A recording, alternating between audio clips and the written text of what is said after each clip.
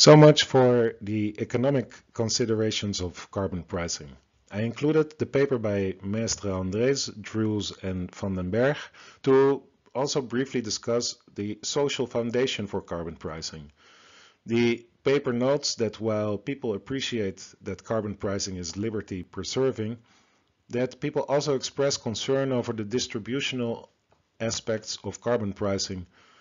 The paper notes that most studies about carbon pricing acceptability come from Europe and North America. The paper describes several cases of protests in response to proposed carbon pricing, including Yellow Vest protest in France of 2018 and reversal of carbon pricing in Australia due to public pressure in 2014. More recently, we have seen protests in Ecuador that wanted to cut fossil fuel subsidies. The protest led to a state of emergency and the reintroduction of the subsidies. Around the same time, there were also protests over cuts in fossil fuel subsidies in Iran. While prices increased steeply, they remained amongst the lowest in the world. As far as I know, Iran did not budge to protests. Rather, the protests are reported to have been squashed violently, leading to an estimated death toll exceeding 1,000 people. So how come there is this gap between economists, their advocacy of carbon pricing, and the hesitancy of the general public to embrace it? This gap may be explained in part by the idea of double dividend. Maestre Andres and colleagues describe the double dividend hypothesis as double dividend refers to recycling carbon pricing revenues by reducing distortionary taxes, example given labor taxes, income taxes, which may have positive impacts on economic growth, employment, or technological development. In other words, the first dividend is the efficiency gain from reducing externalities with the carbon tax.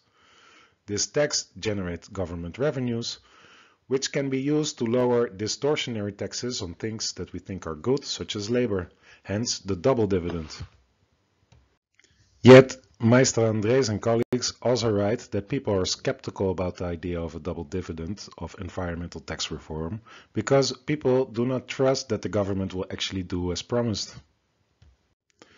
This idea of double dividend and revenue recycling we could also find in Stiglitz et al., which underlined that climate change policy and poverty reduction can be achieved simultaneously.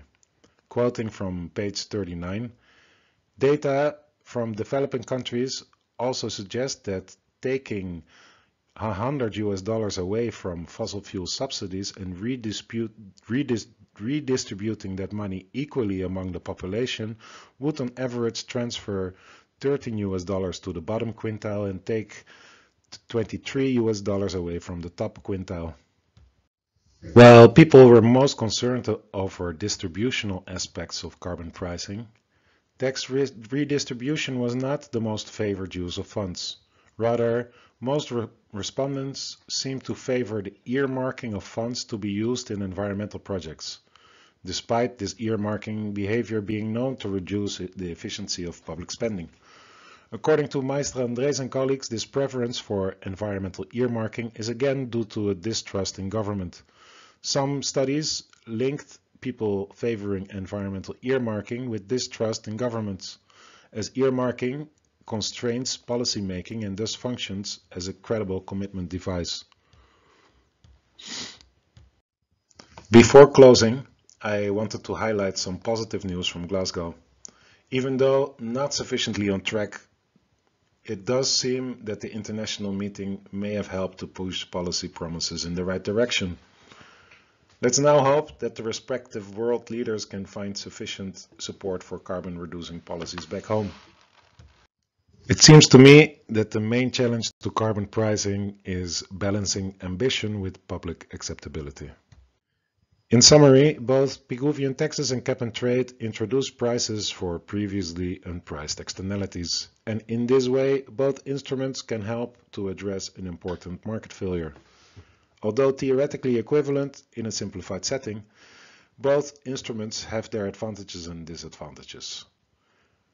However, marginal external Costs, such as social cost of carbon, are also notoriously difficult to estimate, for which reasons average social cost of carbon or Paris consistent carbon prices could also be considered as valuable policy inputs. We have looked into the relative strengths of taxation in cap and trade with Whiteman's theorem, and finally we have observed that trust in the government seems to be important for making carbon pricing a success. Here you can find the references that I used for today's lecture. Next week in environmental economics we will go into the valuation of nature and ecosystem services. Thank you for your attention. Are there any questions?